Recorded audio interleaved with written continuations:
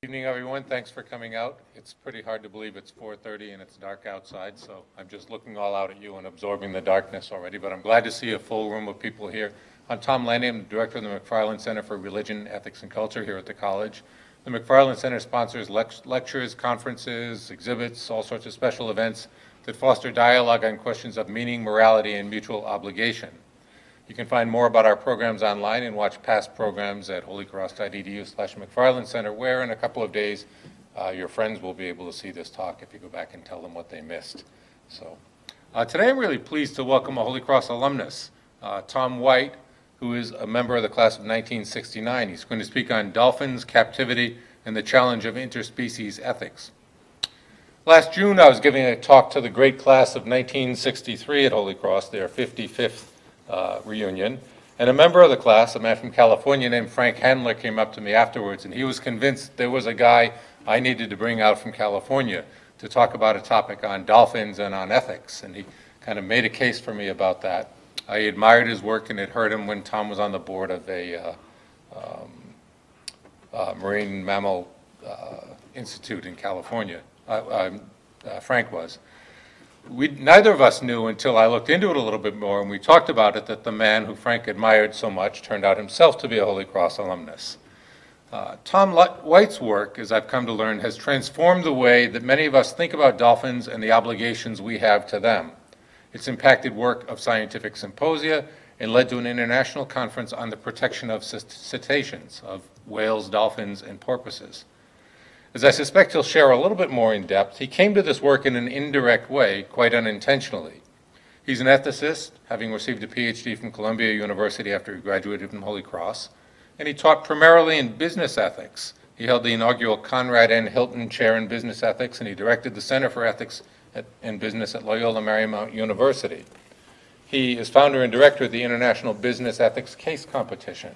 And recently, when he moved back from LMU, as it turned out, to Amherst, Massachusetts, he's been teaching at Mount Holyoke College.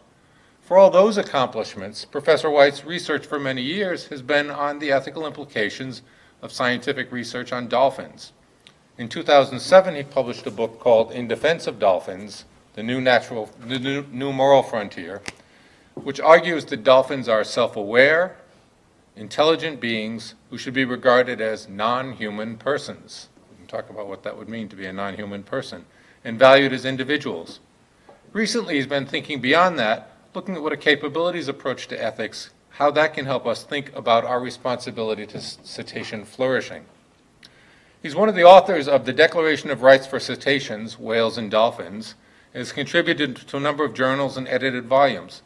He's a scientific advisor to the Wild Dolphin Project and a fellow at the Oxford Center for Animal Ethics. He served as a U.S. ambassador to the United Nations 2007-2008 Year of the Dolphin program. So please join me in welcoming Professor Tom White. Thank you. Thank you. I'm really happy to be here. As Tom said, I graduated in 1969. I have not been on campus since sometime in the early 70s. It looks just the same, by the way. This is really, it's really a thrill to be back. Despite the fact that I have not been on campus in that stretch of time, I have, of course, felt great connection with the college through all that time.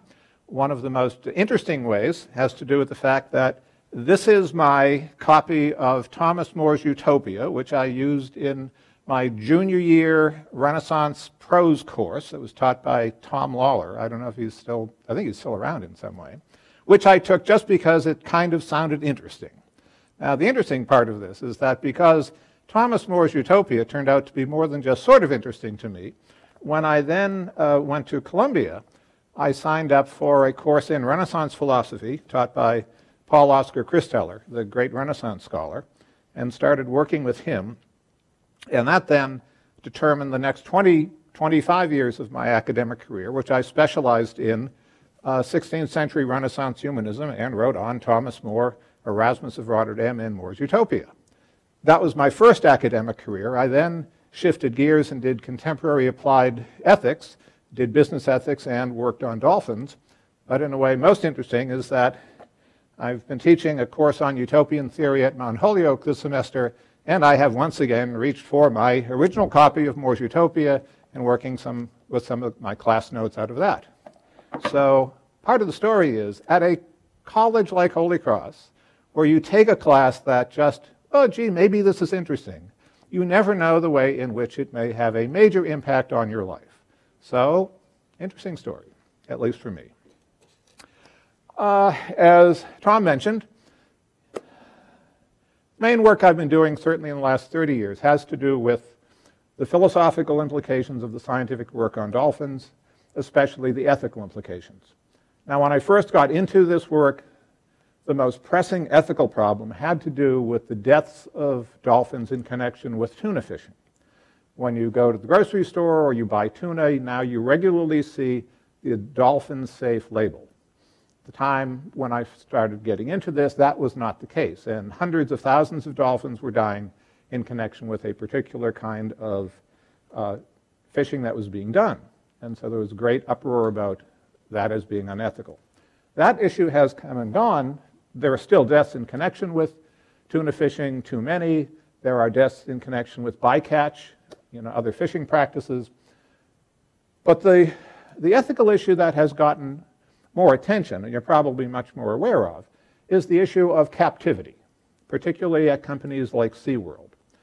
And so more of my attention in the last 10 years certainly has been sort of tilting in that direction around the question, is captivity ethically defensible? I've looked at this from a couple of angles. As Tom mentioned, I've been teaching at the business school at Loyola Marymount, so there are fundamental business ethics issues there. There are also issues that are very specifically related to non-human animals, and what are the ethical issues there.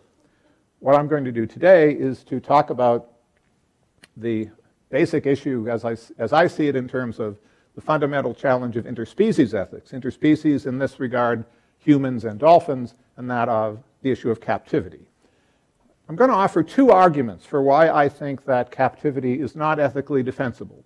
One, which Tom alluded to, the question of personhood. And this is outlined in most detail in my book, In Defense of Dolphins. But I always felt there were some limitations to that. And in the last few years, I've been working to kind of overcome that. And the second argument, which I'm going to be offering in connection with that, is around the concept of flourishing. And that's going to be sort of the heart of the talk. I'm also, though, at various points going to be bringing up some issues related to anthropocentrism, or species bias. That is, trying to find ways to talk about the questions we're looking at, overcoming, if not explicit, at least implicit ways in which we look at a problem, we think we're being neutral, but we aren't. And that then biases the outcome. And then I'll conclude with some short comments about what I see as part of why we have the problem that we do. That is, some weaknesses in the way that scientists, philosophers, and executives, weaknesses in the way they typically approach ethical issues related to cetaceans. So that's kind of an overview of what I'm going to do. But I think what we should do is start with a quick run-through about dolphins. So dolphins are a small-toothed whale, cetaceans, whales, and whether it's the small dolphins or orcas, they're all dolphins. Orcas are just the biggest member of the dolphin family. Dolphins are mammals. They're animals. To be a mammal, all that means is you breathe air, you're warm-blooded, young are born alive, they're suckled with mammary glands, and you have hair. Yes, dolphins have hair. When you're born, there are a few hair follicles. That's all it takes. But they do indeed have hair. But they're mammals just as we are. This is what the common ancestor of all whales and dolphins looked like about 50, 60 million years ago, before they went back to the land. They were, they were quadrupeds. The time on the planet between our history and theirs is important to note. Cetacea have been on the planet about 50 to 60 million years. The modern dolphin, for example, if you go to the Cape, if you look out in the ocean and you see dolphins in the water, that model design or whatever you want to talk about, that's about 15 million years old. Humans have been on the planet 3-4 million years ago. Our version of Homo sapiens, as it were, we're talking about something in the ballpark of 100,000 years. Theirs is a much older species, a much older design. It's simply important to appreciate differences in our species. Theirs is much older than we are. Okay, they went back to the ocean from the land. If you spent any time in the ocean, especially if you dive at all, you know light goes really fast. Also, if you know anything about the ocean, it's much more active at night. That means if you're going to live in the ocean, you have to be able to work in the dark. And you have to be able to work very effectively in the dark, because if you want to feed, you're going to be able to feed better at night than during the day. It's simply going to be a matter of the adaptation that you have to make. How do dolphins do that? They do it with a sense that we don't have, or at least a version of hearing that is dramatically better than ours. It's called echolocation. The way it works is that, and bats have it as well, the way it works is that dolphins generate sound in these air sacs. They send it out, and they use what's called a melon. It's like a lens. They can manipulate that to determine the wavelength and all. It goes out, it bounces off a target, the echoes go on back in, and they can read the echo. That works in the dark. That's how they make their way around. The echo comes back in through the bottom of the jaw, and in effect, they get three-dimensional pictures in their mind about what they see. Okay, imagine that we are in a pool or in a body of water with a dolphin. And there is a box there that has an object in it. Would you know what's in the box? Would a dolphin know what's in the box? What do you think they'd think about us?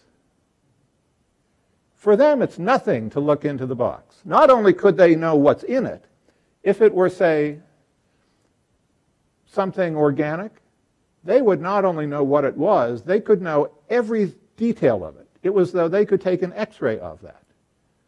If it were an object that had printing on the back side of it, they could read that printing. What could we know? We could know what one side of the box looked like. We could know this. Every now and then I wonder what dolphins think of us, because there are so many ways in which we think, wow, we're the top of the heap. And then you think of things that they can do that we can't. It's hard to imagine that they think that what we do in the water counts in any way as swimming. That's kind of the most obvious thing. But, so they have echolocation. This is the way that they make their way through the world. Dolphin life is highly social. It's really more social than human, than our life. No, that shouldn't be no surprise, because when you live in the water, the most important tool you have for survival is the other members of your community. You can't build things, you can't build weapons, you can't build shelters. Your best bet, the best way to achieve a decent life, is to be on good terms with your neighbors. So much of their day is spent, indeed, affirming relationships with other members. And they have roles. They have rich societies. Despite all the public relations about Flipper as this happy, playful being, dolphins are aggressive. There should be no surprise about that. You can't be, an animal on the planet without having some element of aggression. Otherwise, you could not survive. And we're talking about beings that have survived for millions of years. For me, though, the most interesting thing about dolphin aggression is that it is restrained. Now, one of the most fortunate things about my work that I've done is that Denise Herzing, who terrific scientist who has now for 35 years been studying a community of wild Atlantic spotted dolphins in the Bahamas. Terrific long-term, non-invasive study. And she has let me just sort of be on the research boat, basically either as ballast or shark bait. I never know quite what I am, but she lets me observe the research. And so I've been in the water a lot observing dolphin social behavior. And so, there's definitely a good bit of aggression that goes on. The most interesting thing, though, is how restrained it is. They're able to work out whatever it is that is a problem, and it doesn't escalate to the point where they kill one another. Now, from the standpoint of, again, what is the smart thing to do, the more that you let anger get to the point where you kill one another off, you're indeed decreasing the likelihood that your community is going to do well. So I'd like to think that over time, the kind of personality that got selected for was one that learned how to dial back the anger to the point that you learned how to manage the relationship. And one way that I think you could say that if there's a trait to dolphin intelligence, it has to do with the ability to manage relationships. So 2 points on this. Yes, dolphins are aggressive, and sometimes their aggression is really serious. But we've never seen it, at least in that community, escalate to the point where they end up killing one another. There's also a good bit of mutual curiosity between humans and dolphins, at least with some of the communities. For example, the community that Denise is studying, they initiated contact with humans before even Denise started doing the research. This is an area in the Bahamas where there are a lot of, over the years there have been a lot of wrecks, ships that went down. And the way this particular community even started being studied is that wreck divers were out there doing salvage work, and these dolphins started coming out of curiosity. And Denise started hearing these stories of these wreck divers who were complaining about the dolphins who were pestering them. Seriously, and she signed on for one summer as a naturalist on one of the boats that sort of worked that area. And she saw what was going on, and then she was able to sort of start her own work, I think she was a grad student at the time, trying to get money and resources together to do the research. But they initiated the contact. And one scientist I know, reflecting on this, that dolphins will occasionally do that. He'll say, what other mammal do we know of that has gone out of its natural environment, out of curiosity, to make contact with some other animal? Well, humans have done that. Dolphins have done that. But I don't know anyone who's been able to, there may be others, but those are certainly two that show mutual curiosity about another intelligent species. Okay, so that's a big picture kind of dolphins. Let's move on to the first argument. The first argument that I'm going to offer for why captivity is not ethically defensible is because I'm going to argue dolphins are non-human persons. It's helpful then to know what it means if we say something is a person. And of course, what philosophers do is we make distinctions. That's the first thing philosophers do. So we're going to distinguish between the concept human and person. Human is a biological concept. All it takes to be a human is to be a member of our species. Person, though, is a philosophical concept. The goal in the distinction is that we want to have a term that is not locked into a biological definition, but rather we want a concept that simply identifies traits that we consider to be most critical here. That is, the traits that entitle us to special treatment. And it doesn't matter what species it is. So if you're fans of aliens from another planet, or if you're fans of science fiction of one sort or another, the species doesn't matter. And it leaves open the possibility that if you come across a species of one sort or another, it leaves open the possibility that if you have a machine and you're able to talk about life in a certain way, that then has the possibility of personhood, which raises interesting ethical issues. Okay, so what would it take to be a person? A standard, really strict definition would be something like this. A person would have to be alive. It would have the ability to be aware of its external environment. It would need to be able to experience pleasure and pain in positive and negative sensations, have emotions, to have self-consciousness, to have some kind of personality, to be able, that its personality is strong enough that it could control its behavior, that it recognizes and treats other persons appropriately, that it has a series of higher order cognitive abilities, such as abstract thought, the ability to learn, the ability to solve complex problems, and to communicate in a way that suggests thought. Now notice that as we go down the list, they become more sophisticated, and these are things that humans have, which is one of the reasons that we consider ourselves to be persons. But as we go down the list, we see a greater degree of intellectual and affective sophistication. The claim I'm making is that you put all those things together, you get a being of intellectual and emotional sophistication which has an individual sense of awareness and consciousness. It can control its own life. That's why we hold beings like that responsible. That's why we say beings like that are a who, not a what. There is a good bit of scientific evidence that I would say qualifies dolphins for those traits. Good deal of research on the dolphin brain by Laurie Marino. I'll talk a little bit more about this in detail in a minute. Capacity for self-awareness, critical for personhood. Also, there's research on that. The ability to solve problems by planning. Now, when I say planning, I mean not by trial and error, but there's research that shows that dolphins could scope out a problem, determine a strategy, implement the strategy, and solve the problem. So all the thinking is done then ahead of time. The ability to understand artificial human languages. Dolphins don't have vocal cords, so you couldn't exactly do human language, but artificial human languages, interesting research there. The use of tools, not artificial tools, but natural tools in their world. Social intelligence. Now, as I said, dolphins are more social than humans are. Good deal of evidence about the way that they are able to use their large brains to manage their roles in their societies. They're cultural.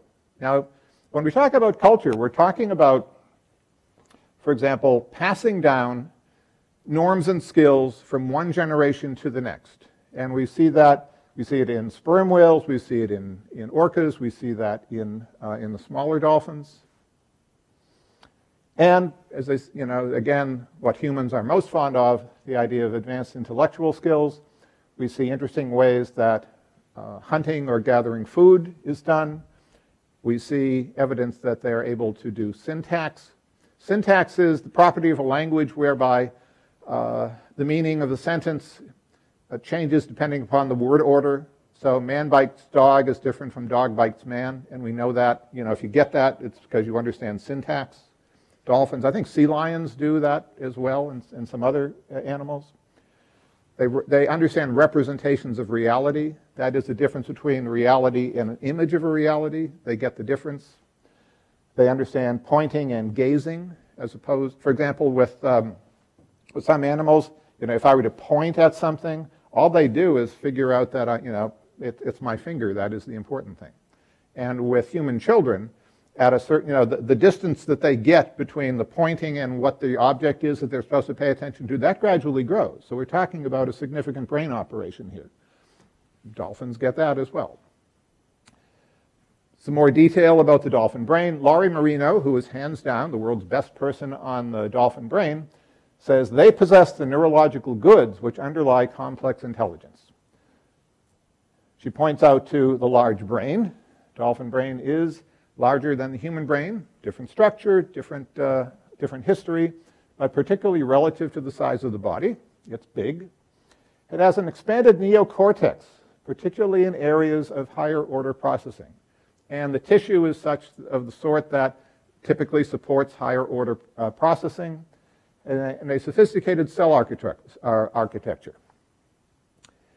There aren't a lot of sort of numerical measures we can use, but one that is especially interesting, it's called encephalization quotient. It's the ratio of the weight of the brain to the weight of the body, and there's some relationship between that and the behavioral complexity and cognitive capacity. Now notice that what we have is that whether humans and dolphins are up in this area, 7 to 4.6, everything else is significantly lower. So dolphins and humans are up in that range. The most recent discovery has to do with what are called spindle cells, or von Economo neurons. These are certainly in humans, in dolphins. They've also been found in elephants and some other non-human animals. They seem to be associated with social awareness, self-awareness, and things like empathy, guilt, embarrassment, love, obviously what we might call social intelligence, again, sophisticated intellectual and emotional, cognitive and emotional sophistication. Now, sense of self is, for me, one of the most important things you want to have if you're talking about personhood, and certainly in terms of determining what counts as ethically appropriate behavior towards a being. Because having a sense of self gives you a rich inner life. Now, it's a two-edged sword. On the one hand, it lets you reflect about who you are. It lets you retrieve data.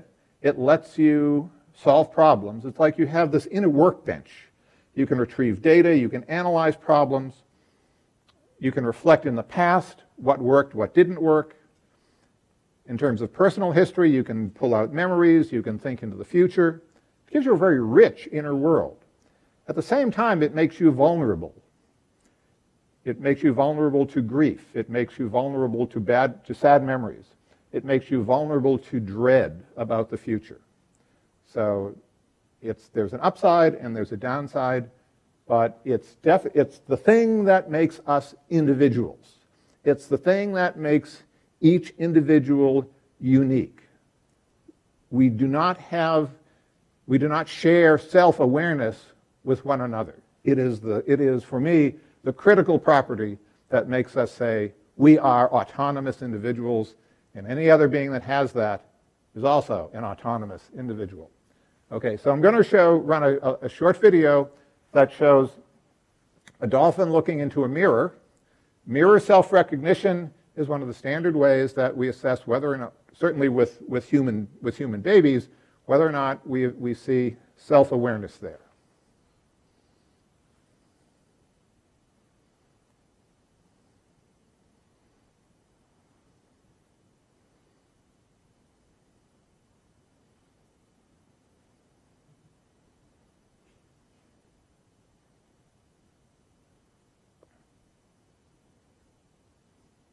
Now, this is part of a much larger experiment. This is just one tiny clip. There's tons of other that shows that quite conclusively, dolphins, at least the dolphins in the study, recognize themselves in the mirror. Definite evidence for self-awareness. So as far as I'm concerned, that really does it in that way. Plenty of evidence then that we can say dolphins are a person. They're a who, not a what. As I said, beings with an individual self-aware consciousness, which means that they have moral standing as individuals. The critical application of this then to captivity is that individuals, self-aware persons, do not get, you can't treat them as property. We went through this before about persons and property. No matter what species a person is, you can't own it from an ethical standpoint.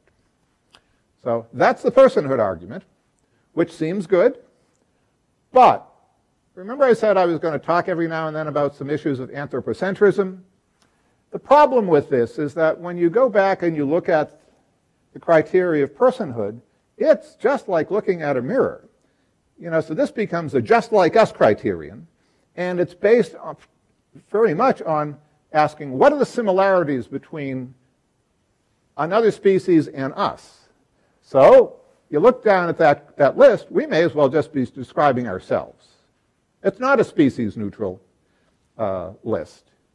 When you look at, again, some of the things that are mentioned, brain structure, self-awareness, solving problems by planning. If you look at some of that research, which is fascinating, the devices that they construct are ones that you'd construct to have humans do it. They aren't things that dolphins typically do in and of themselves. Even the self-awareness stuff. Dolphins don't have mirrors in the natural world. Also, it's a visual test. Dolphins' primary sense is sound. Artificial human languages, now they communicate in some fashion that is really significant. We don't see an analog between human language in dolphin life. But they still do really interesting, they do really well in this kind of research. The most important thing about all of this research is what we can say, how well they operate in a foreign cognitive environment. These these tests, this line of research, is not designed around how they actually operate in their world because we don't know how to do that. They do really well in research that we design for us. You know, it's like the kind of achievement that Helen Keller did. I mean, this is not their first, normal way of doing things. Okay, so the problem then becomes, one more, encephalization quotient, which they do really well on. Okay, so this is a good number. If you back out body fat and some factors related to the fact that gravity feels different in the ocean, the numbers become a lot closer. It wasn't until relatively recently, as it were, in the last 10 years, anyone thought to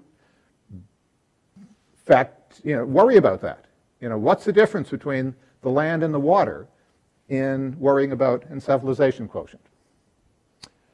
So what we need is a species neutral standard. We need something that lets us take into account the differences between species, because looking through the lens of an alien species allows us to be more aware of critical differences, say, regarding intelligence and self. It's understandable that we would do this, but we have a bad habit of assuming that what counts for us will count for other beings, and that the object of the game is to work in terms of similarities and not be open to differences.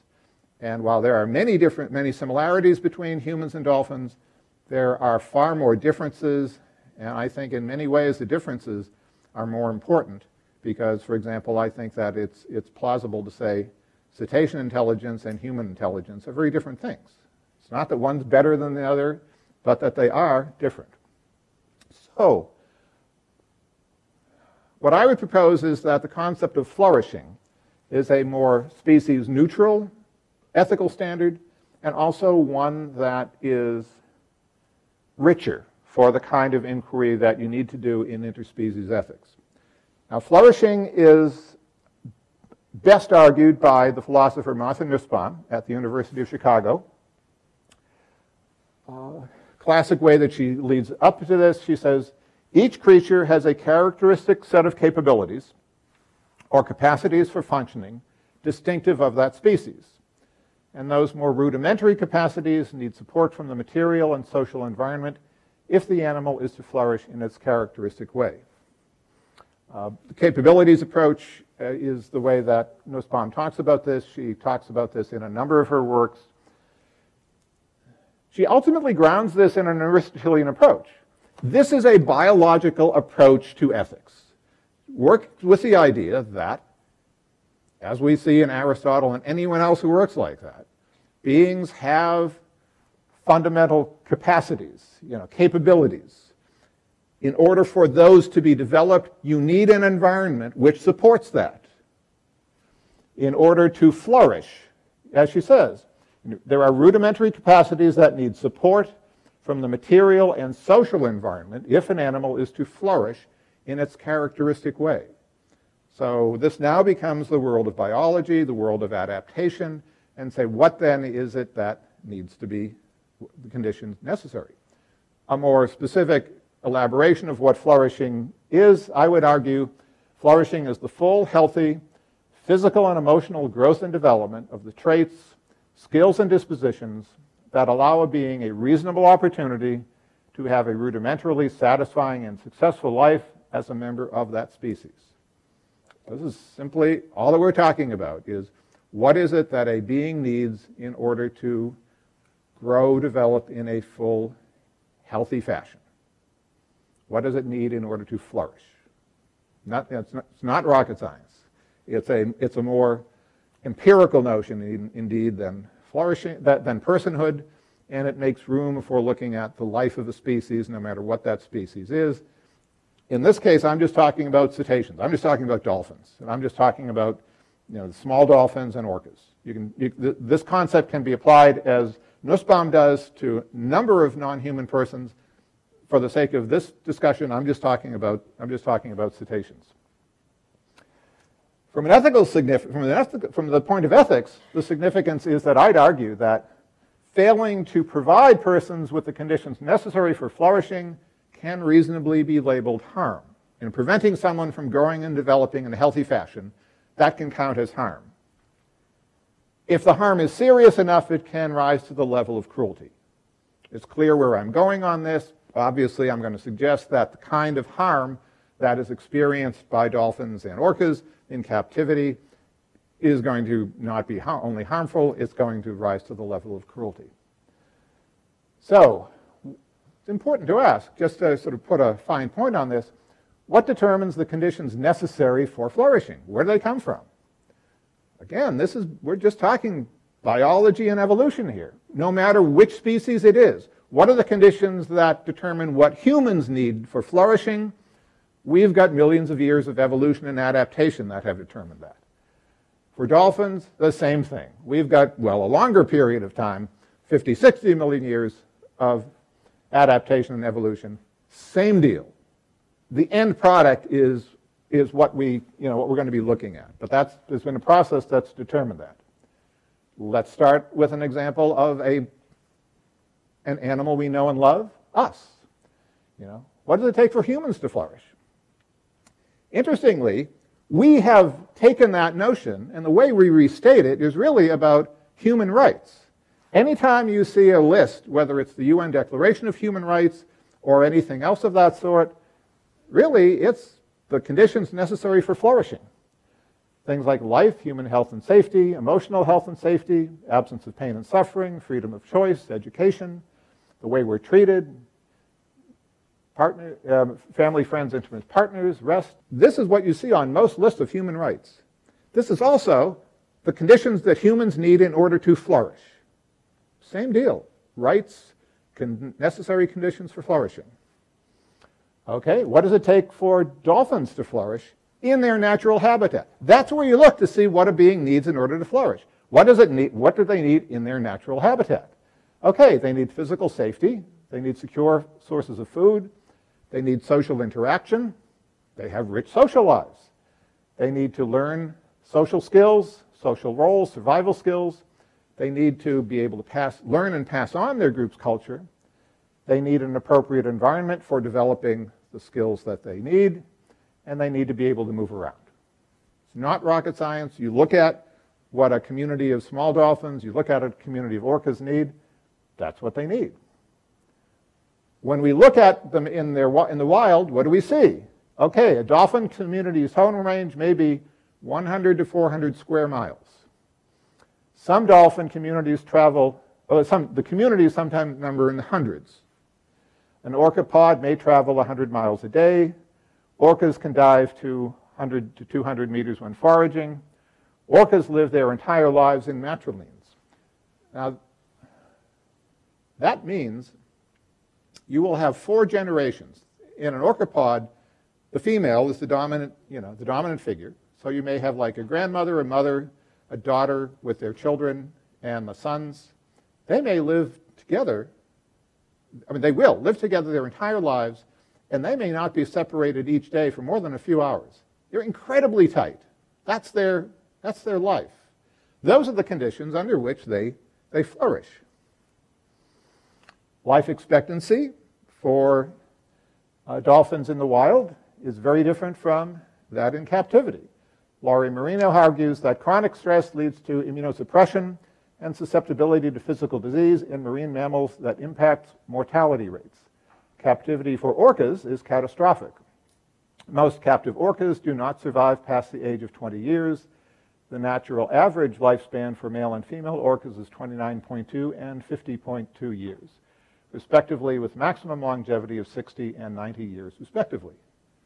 Captivity does not agree, even in terms of basic lifespan. So, is flourishing possible in captivity? SeaWorld argues yes. The truth is that our killer whales are healthy and happy and thrive in our care. Denise Hersing argues captivity gives us only a shadow of a fully actuated dolphin in the wild. See, one of the reasons that's so important is that this is not just about lifespan.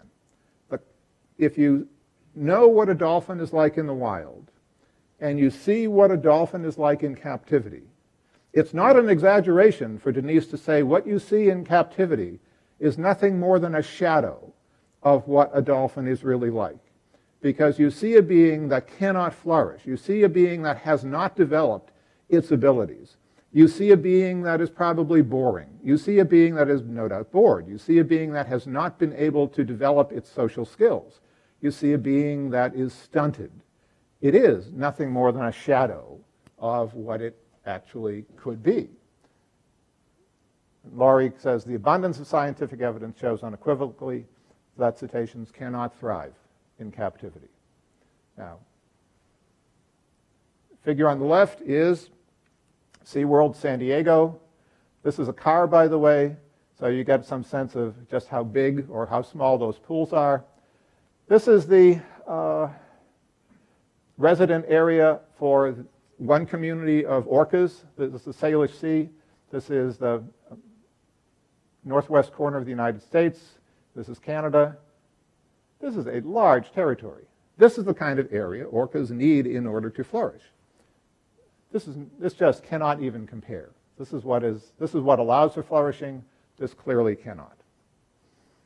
Now, last thing I want to point out, as I said, part of the problem, it seems to me, is that despite all the evidence that we have, which I think is clear, people like Laurie Marino think is clear, Hal Whitehead, who is a sperm whale scientist, and there are a number of scientists who think this is quite clear. But there are a number that are not, and there are a number of philosophers who don't think it's all that clear. The problem with philosophers, now I'm a philosopher, philosophers are good and decent people, but we have weaknesses. Philosophy is too much, in this world of animal ethics, as it were, philosophy is too much of an armchair enterprise. The funny thing about the kind of work I do is that when I started doing this, I thought the most natural thing in the world was you started talking to scientists, and then you asked if you could watch their field work. I didn't know that nobody did that. I started reading scientific stuff, and I asked scientists to tell me what to read, and then I asked Denise if I could go, on her boat and watch stuff. I didn't know that I was unique in that regard. In fact, even now, the only other philosopher I know who does this sort of thing, Kristen Andrews at York, does the sort of thing with, I think, gorillas is what she's studying. So, and it really does make a huge difference in your perspective. Now, it is expensive and it is time-consuming. I basically put a hole in my resume for 9 years while I went out on Denise's boat every summer for like 2 to 4 weeks and just observed, because I did not feel that I was in any position to write. You can't do this when you're a grad student. You can't do it when you're untenured. So there are lots of reasons. But there is a way in which philosophy is too much of an armchair enterprise to do this kind of thing really well. And that's one of the reasons I think there's not a clear enough position among more philosophers about why this is unacceptable. Scientists, as I said, there are a number of scientists who are great on this. But there are too many, particularly in the marine mammals world, who are not convinced about this. And the reason for that is that science is a descriptive intellectual enterprise. Philosophy and ethics is a normative enterprise. It takes being taught, or you have to learn that it is a technical, normative process And that takes getting used to. And most marine scientists don't do that. And it's nothing that they have a feel for, nor are they anxious to do that. This is one of those things, if you're really going to do interdisciplinary work, you have to do it on both sides. And then there's the problem of executives, people who run corporations that that use captive cetaceans. Sadly, they are at the top of, at the highest levels, they are not familiar enough with either the science or the philosophy, or if they are, it doesn't weigh heavily enough. Now, in the world of SeaWorld, that's made some bad business decisions as well as some bad ethical decisions. But the bottom line on all of this is that for those of you who are interested in this kind of thing and would want to do some work on this on the future, this is in many ways a tall order. It's important work. But if you're going to do it seriously, you really do have to sort of do it all. I mean, you have to take the science very seriously. You have to take field work seriously. If you're a scientist, you know, you've got to do this really well. You have to sort of follow the lead of people like Laurie and Hal Whitehead, and also sort of get into and really understand the philosophical side of things as well. Because as much as I've been able to, and I've been very fortunate in being able to, add my voice to the trying to make things better.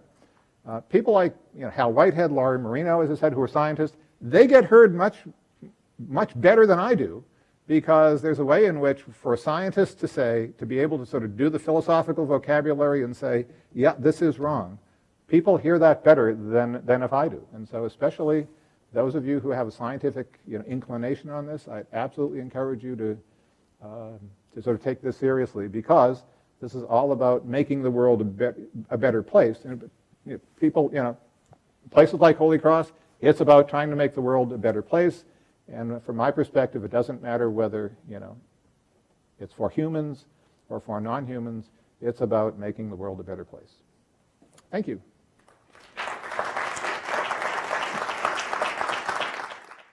I try not to get into too much of the what are the obligations of one set onto another, just that when we see a clear case, let's take SeaWorld, when we see a clear case of persons being used as objects, as property, the management of that company has acted in a way that is ethically indefensible. For me, the easiest thing is to look at that. Well, this is a clear business ethics case.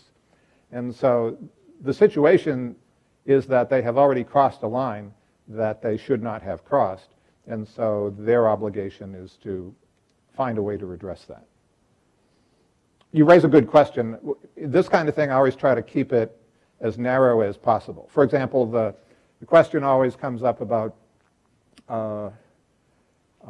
what about animals who are non-persons? And my position is, well, there are many reasons to treat non-persons well. All I argue is, in the personhood argument, all I argue is that we know that dolphins are persons, and so they should not be treated as property. And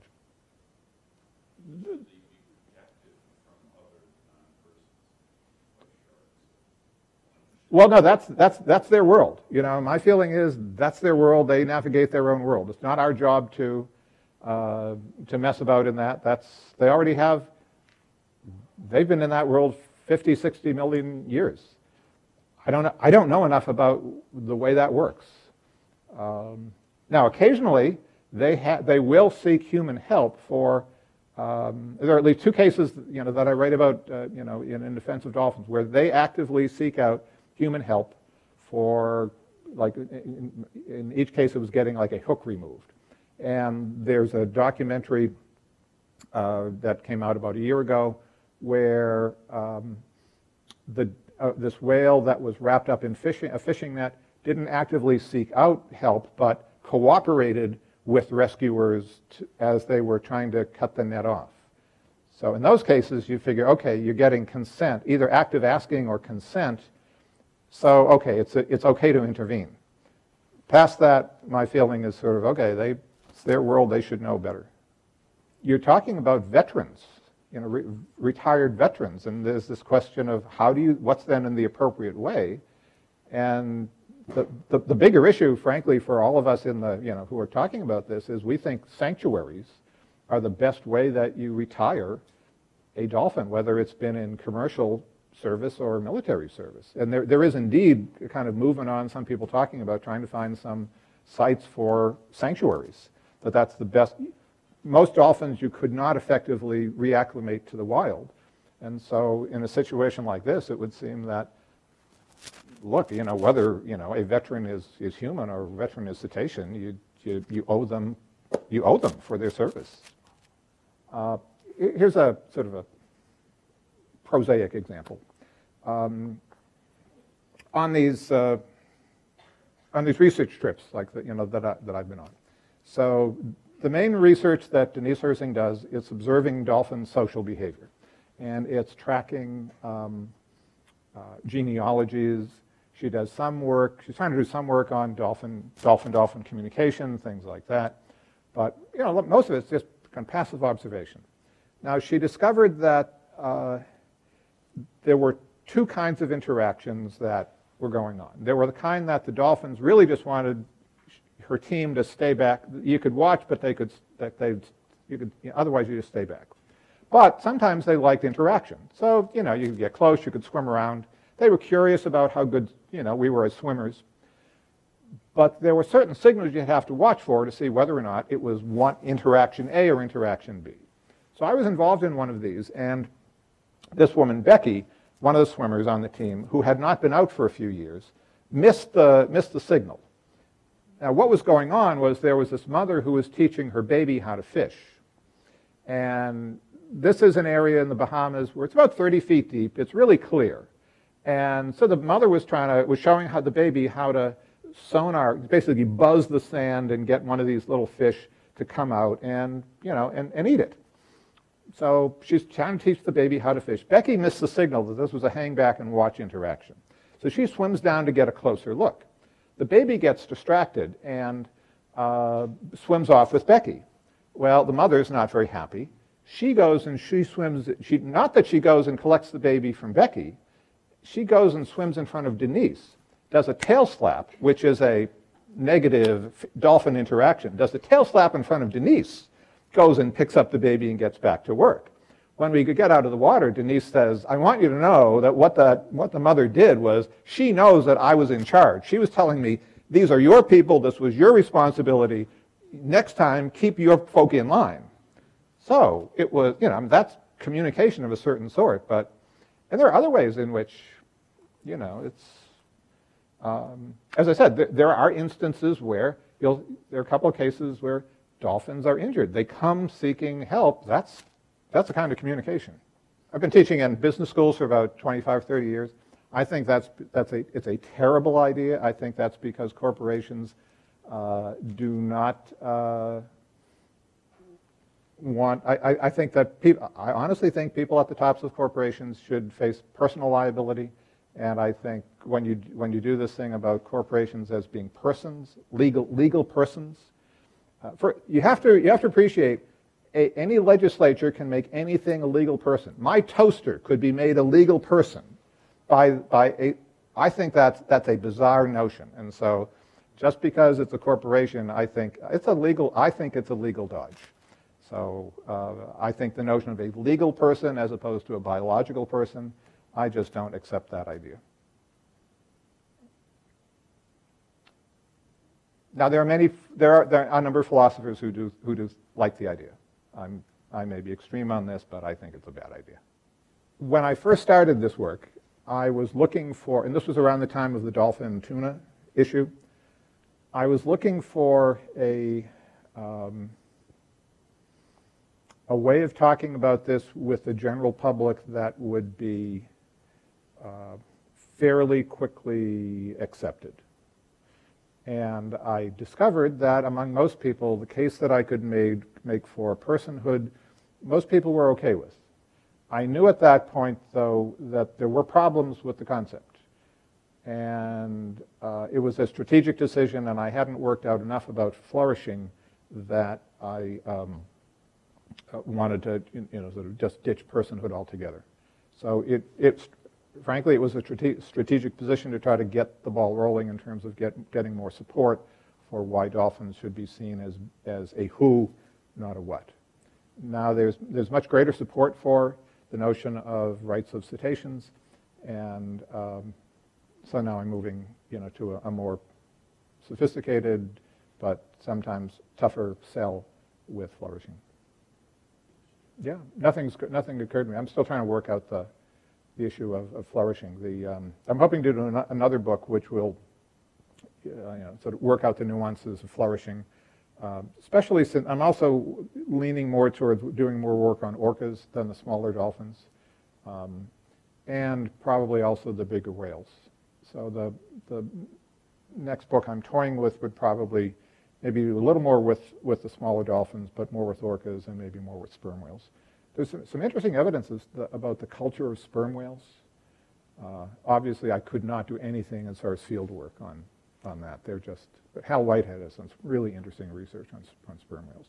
And there's been some great research in the Pacific Northwest on the lives of orcas, which is already out there. And they're under terrible pressure, environmental pressure and all. So, oh, great question. Yes, this is about moral personhood. Thank you for asking that. I should have said that. Yes, great question. This is about moral personhood as opposed to legal personhood. Huge difference. Moral personhood is the sort of thing that, as philosophers go, we say grants moral standing. Legal standing is something completely different. Moral standing in the sense that it then means that in a moral calculus or calculation, you count. Now, in a lot of discussions about environmental ethics, and you see that with a lot of sort of conservation biologists, they say, well, species count, or stocks or populations count, but they say individuals don't count. What I'm saying, and some of these other scientists say, well, no, individuals should count as well. So conservation biologists will say the only time you have to worry about things is when a population gets squeezed so much that they may not be able to reproduce well, effectively, or a whole species can go extinct. This is a different argument. This is one that says you can have a perfectly healthy population, you can have a perfectly healthy species, but in the same way that we would say of us, look, you can have a perfectly, everybody in Toledo may be perfectly healthy, but if somebody in Toledo is being treated poorly, they count as a moral person because they're an individual who counts. But thanks for asking that, because I should have been clearer about that. Well, first, if you look at the brain structure of virtually every animal, they're going to feel emotions because you're talking about the limbic portion of the brain. The big difference between any animal experiencing emotions of one sort or another and those with self-awareness is the self-awareness of the emotion. So humans experience the self-awareness of it. It looks like dolphins have the ability to do that. So yeah, and from what I've been told of people who work with elephants, same deal. They have not only the experience emotions, but experience the awareness of it. So I'm trying to think of, the great book title is The Smile of the Dolphin, edited by Mark Beckhoff, on animal emotions. And there's a terrific piece that Denise has on grief, the dolphin who had lost a baby. And just terrific story about, so the way that Denise tells it, this one dolphin in the off season apparently, like she and her 2 friends or 3 friends had all had babies, the others survived. This one is there, and it's like Denise knows, she lost that calf, and it's like the whole summer she's grieving. Like the next year she comes back, she has a calf, and things are different. But it's very moving. But the whole book is on stories like that. So in a way, it's puzzling that we would wonder about that, because when you look at, it's like, why would animals not have emotions? Because, and this becomes kind of, again, a kind of interesting evolutionary issue. Why do animals have emotions? We have emotions because it's a fast way to process information from the outside. If a boulder were to roll, so if I'm here and a boulder were to roll through that door, sort of Indiana Jones style, and I say, aha, a boulder is rolling towards me. Let me see if I can figure out the speed at which it'd be much more efficient if I say, holy smoke, a boulder. Emotions are a fast way to process information. And so that's the way most animals do things. Now, it's not always, well, it doesn't always work, but the default position is, yeah, animals have emotions. Are they aware of them? Not in the way that we are. Do they feel them? Sure. Do they have memories of them? Not so much as the way that we do. But I don't know that I answered your question well. I just wondered if that has a certain privileged status, having that self-awareness. Well, self-awareness of it, it adds to the richness of the inner world. Yeah, but you have that, when you have self-awareness, not only are you just kind of aware of the world out there, you have awareness of your inner world, and you're then you're vulnerable not only to physical pain, but to emotional pain. You can be tyrannized. You can be made afraid. So, yeah, it makes it worse. As I said, self-awareness is a two-edged sword. I'm told that elephants, a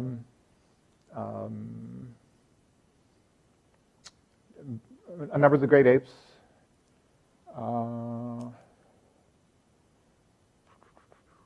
somebody else has done the mirror self-recognition. Parrots may have. I confess that not being a science guy originally, my expertise is really narrow. But there's no reason to think it's only going to be humans. And especially when you say, well, we need to look to see what's appropriate in their domain, we stop saying, can you pass our tests? So I expect there are going to be more. And there's no reason why self-awareness would just be out there for one or two and, or three or four. If you started taking out the more detailed ones, it would be, alive, something that's alive, that's aware, that's pleasure and pain, self-awareness. That'd probably be, well, you'd have to have some kind of ability to control your behavior, recognize other persons. It'd be interesting to play with. I always felt funny about that. But there's the problem of, we're talking about carbon-based life forms. In theory, there could be other kinds of life forms, and then I don't know what does life look like. I mean, in theory, you could have computers, something that are electronic. Do you need life then? Do you modify that to be something else? If you're going to have a computer with self-awareness, but you can shut it off and then turn it back on, does that count as? So there's a way in which even we start with something that's biological, and that may be even there as a kind of bias. Yeah, there'd have to be. The size, food source, and this is the kind of thing there are people who are actively working in that kind of thing now, and those are some of the questions they're looking at. Where can we find something? How big can it be? The sad thing is, it's never going to be, for dolphins and orcas that have been in captivity, it's never going to be everything that they could have. But like protection from predators, if they haven't developed skills to avoid predators, how do you then, can you locate it in a way in which there aren't going to be as many predators? Do you have a backup plan for if they can't navigate the hunting their own food? So yeah, it's all those things, and it would be like, for any human who has been confined in a way for so long that they've lost skills, the first thing you'd want to do is see, well, what can you get back? But recognize that you can't get everything back. So I'm sure there's going to be. I mean, I know some of the people who are involved in this, and it's the, okay, you know, first things first, can we get real estate, can we get ocean, and then it's going to be a big task. But at least 20 years ago, nobody was in a position even to talk about this. So there's progress. Thank you very much. Thanks.